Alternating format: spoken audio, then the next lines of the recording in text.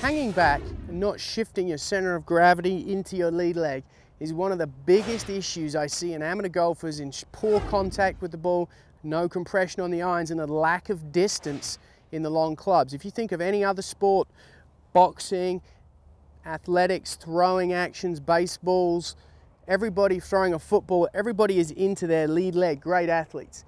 If you can learn to get into your lead leg, that's a huge, huge component of great ball striking. So if I'm here and I'm hanging back as I hit the shot, now all of a sudden I tend to hit the big ball, the ground before the golf ball, very thin and inconsistent this way.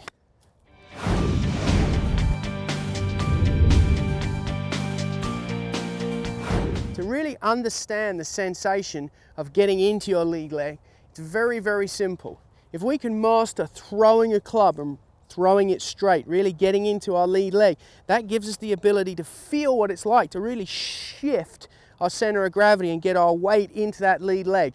Really important for great ball striking. Now, a real simple way to do this is just to practice throwing clubs. For a lot of you, first you may throw a few and they'll go way, way left because you're not used to having to release the club as you're going forward. You're very much throwing your arms at the ball. But if you can really master stepping in and throwing the club and releasing it nice and straight, that's what's going to help you really get into this lead leg. So let's try one of those. We'll just pull a club out here. And then from here, what I'm going to do is step in and let go of the club, really getting my weight forwards into the lead leg.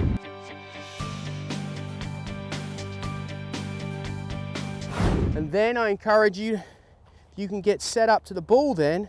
Now I'm going to try and take that sensation we just had getting into the lead leg when we're swinging, so we can get out of that hanging back feeling and really understand what it's like to get our center of gravity left into the ball to compress it.